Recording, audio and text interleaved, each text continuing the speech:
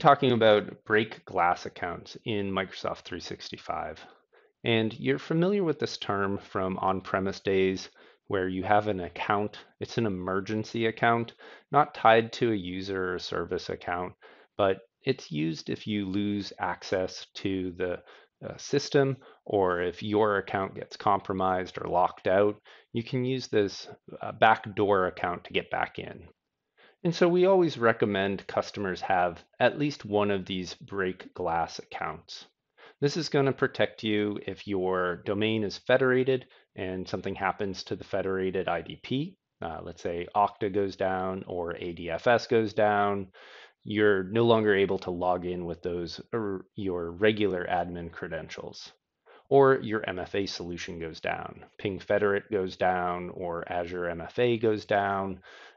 These break glass accounts are great about getting around that. Also, from a conditional access policy, if you've locked yourself out, which we all have, you can use the break glass account. Other things, your PIM service might be down, privileged identity management, or something's wrong with your MFA device. Let's say your cell phone refuses to boot up, or you've lost your cell phone and you need to log in and remote wipe it. For these reasons, we have these break glass accounts. So when you're creating this account, there's a few best practices that we recommend. First, you want it to be a cloud account. This prevents it from being locked out from MFA issues or PIM issues, federation issues. So make it a cloud account. Another thing is to allow it to bypass MFA, right? Again, if we're protecting against the catastrophe or DR of your MFA solution going down, we don't want this account to also be impacted by that. Also, set the account not to expire. You should also make this a permanent global admin. So if you're using PIM properly, you'll be familiar with eligible global admins. No, in this case, you want it to be a permanent global admin. Also, set the password to never expire. Make it very long and complicated. We always suggest 25 character alphanumeric and symbols, so length of 25 with these break glass accounts. Also, make sure to validate it as part of your business resumption or DR plan. This is important because we treat it as break glass, but if it can't break glass, it's not doing its job. And then the most important thing we recommend is monitoring and auditing this account. So, we're giving this account really high permissions, and we want to know and be notified whenever it logs in. To start, we have to create the account.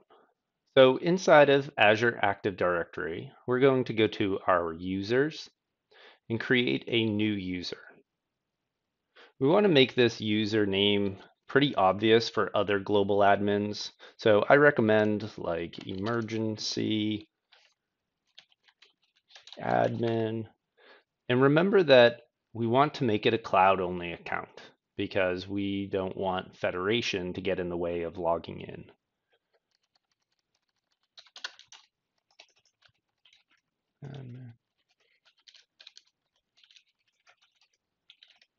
Under password, we want to set a very complicated long password. I always recommend 25 characters or more. Under our roles, we're going to assign the global admin role.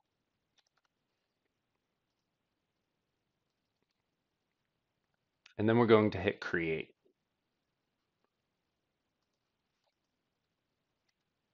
Now that the account is created, we're going to set up monitoring on the account.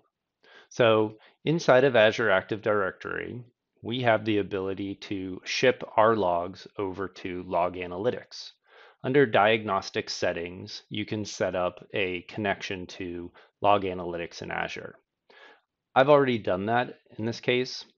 If you don't know how to do that, there's a great link right here, or check the description and I'll link to it. So inside of our logs, we want to highlight whenever someone goes to the sign-ins, where user principal name equals emergency admin. Remember, this is a cloud account, so always put the Microsoft.com. Wonderful. And then run. So great, no syntax errors. We want to make sure that there are no syntax errors before we set up the alert, and this is the best way to do that. So from here, go ahead, click New Alert Rule, and this sets up an alert inside of your log analytics.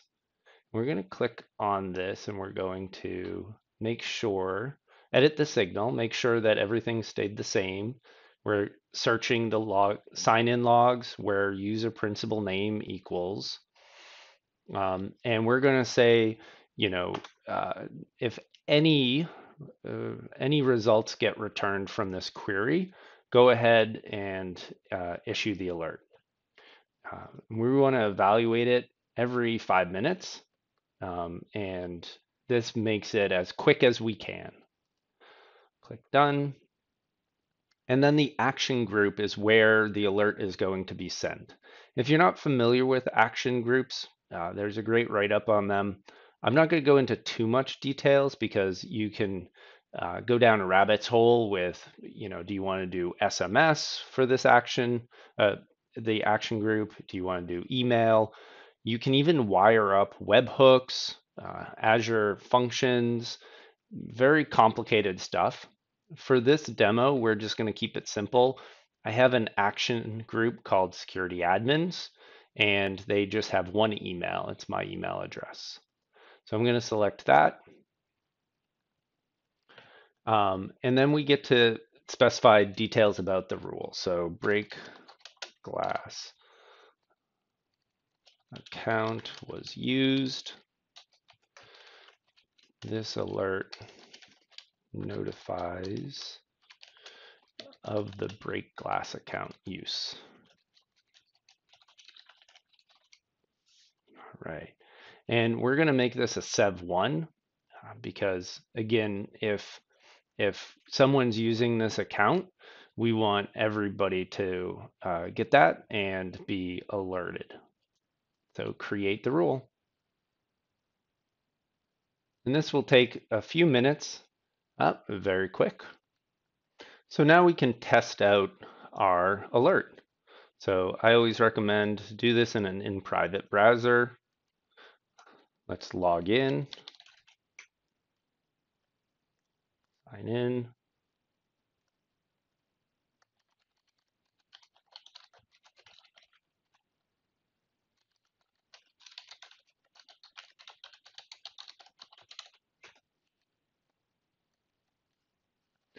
Paste in our very complicated long password.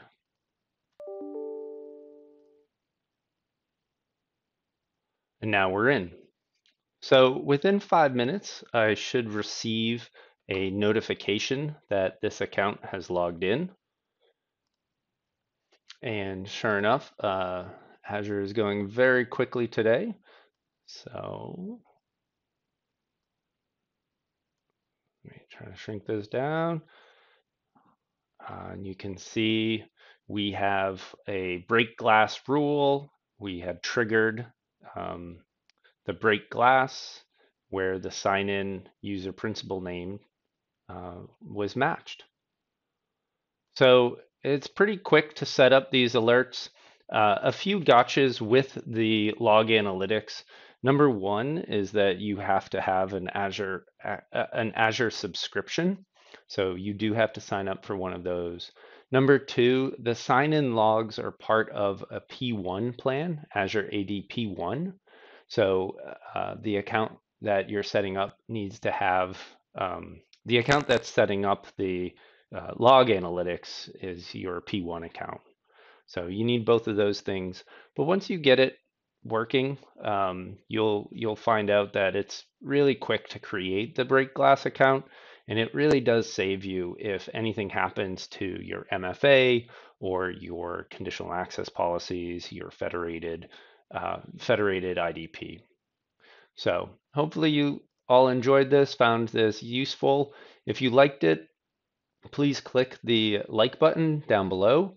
And if you like these types of videos, please click subscribe. Thank you.